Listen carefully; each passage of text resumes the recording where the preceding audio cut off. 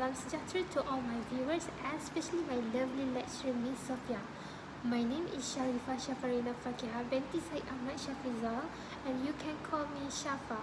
I'm from AB2291C. So, today I want to talk about Task Week 5 Activity 4. The topic I choose for informative speech is Stop Body Shaming. So, to my speech, I use problem solution order as my organization pattern.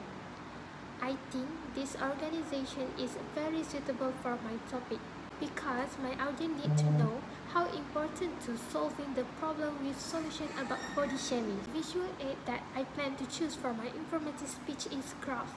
It is because it shows more accurate statistical trend and pattern that can make my audience to understand more details about my topic.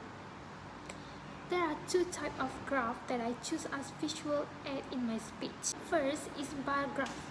The reason why I choose bar graph is because it can show compression of data like this. Other than that, it can clarify trends of data better than chart.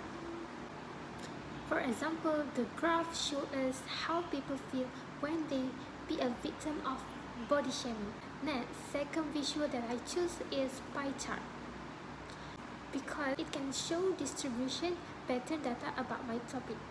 Furthermore, the reason why I choose pie chart because it displays relative proportion of multiplied classes.